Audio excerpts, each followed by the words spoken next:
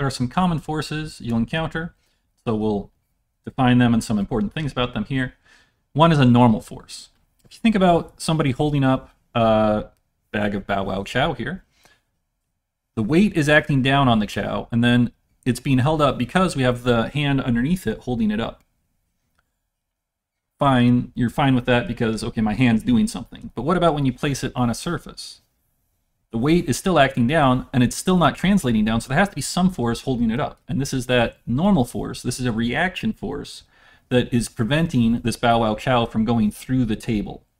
It's called a normal force because it's normal to the surface. So this is a surface-surface interaction where you've got something resting on a surface, and there will be a normal reaction force that's acting normal or 90 degrees to the surface. So at a 90-degree angle there to whatever surface you're resting on, there will be a force resisting that motion.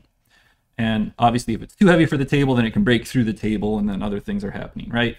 But as long as you're not passing through the surface or deforming the surface here, you can see it's deforming somewhat. But there'll be a normal force in response. Frequently, this will be up and down, but you can imagine if the surface were at an angle, you would still have a normal force, but that would be still normal to the surface. So if your surface is at an angle, the normal force is still coming normal off that surface. Another force is tension. If you have a rope, a string, a cable, you'll have a tension that can be exerted in there. Here we have a weight hanging from a cable. And this is demonstrating that, all right, we have a mass with the weight acting down on it, and you have to have some tension acting up on it to hold it there stationary. And that tension is transmitted throughout the cable. Tension forces can only pull. You can't push with the rope. You can only pull with the rope. So they're always going to be pulling away from things, and they're transmitted throughout the whole rope.